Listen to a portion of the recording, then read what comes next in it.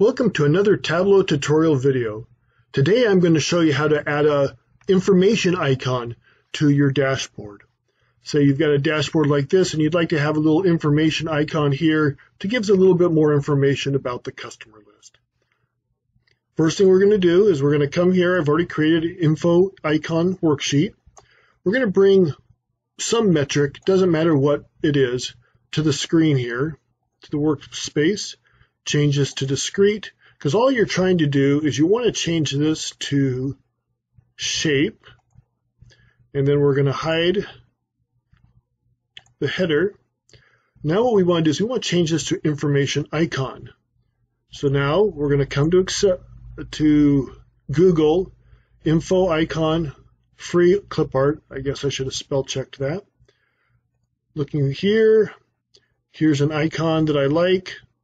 I'm going to download it or save the image, and I'm going to look for my Tableau repository. It might be under your documents, might be somewhere else, but this is where you go, you open, and then you're going to be looking for shapes. These are pre-populated, so you open shapes, and then you can save it here.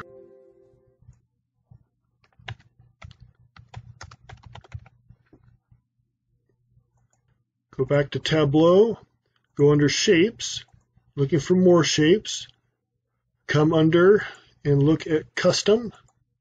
Still don't see it. Sometimes you have to reload the shapes. And so we'll click that, change it to an icon, an eye icon. Click OK. Great. We want to get rid of these lines, so come under Format, and I believe the lines are... Let's go under Sum, and we're going to go under Lines, Sheet, Borders. Maybe this is at the row divider. There you go. No lines. Come to Dashboard 1. Close that. And you're going to have this info icon. You're going to put it as floating. You're going to just pull it over next to the customer's icon there.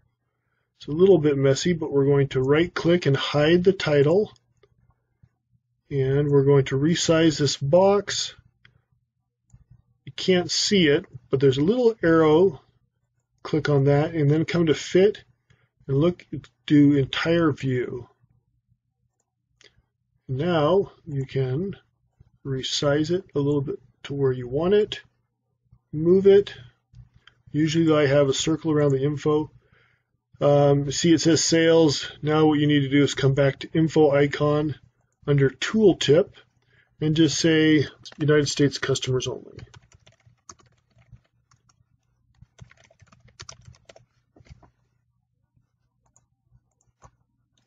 And so now, when you've got your dashboard, people can go, oh, it's for United States customers only. And there is your information icon.